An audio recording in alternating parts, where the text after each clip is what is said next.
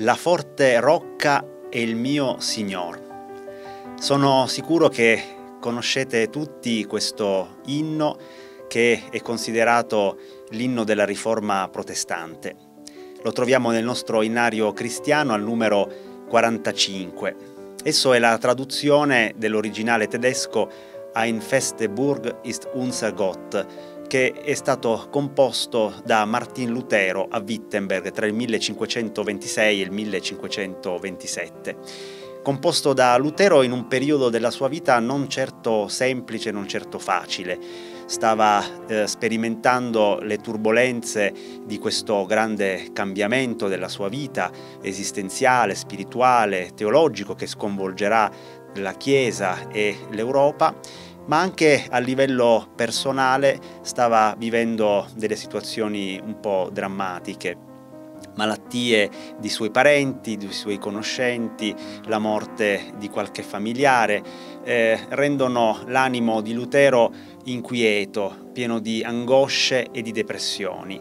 Ed è proprio in questo contesto che Lutero si mette lì e scrive questo inno, un inno che mette insieme parole bibliche tratte dal Salmo 46, Dio è per noi un rifugio e una forza, un aiuto sempre pronto nelle difficoltà, ma anche dalla lettera agli Efesini al capitolo 6, prendete lo scudo della fede con il quale potete spegnere tutti i dardi infuocati del maligno, e dal libro dell'Apocalisse, laddove si parla della parola di Dio come parola che vince su Satana, il nemico, l'ultimo nemico di ciascun credente.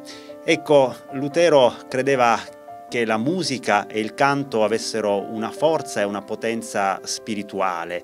Li chiamava un balsamo che ci ricopre e che ci ridà fiducia e speranza.